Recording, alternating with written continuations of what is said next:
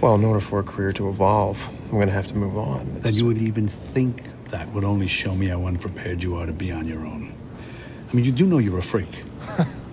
Your deductive powers are a gift from God or chance or a stray shot of sperm or whatever, or whoever the hell wrote your life script. A gift, not earned. You do not know what I know because you have not earned those powers. You're careless with those powers. You flaunt them and you throw them around like a brat with his trust fund. You haven't had to climb up all the greasy little rungs. You haven't been bored blind at the fundraisers. You haven't done the time in that first marriage to the girl with the right father. You think you can leap over it all in a single bound. You haven't had to bribe or charm or threaten your way to a seat at that table. You don't know how to assess your competition because you haven't competed. Don't make me your competition. Now, I'll open up a line of credit for you. You'll be wanting a few toys.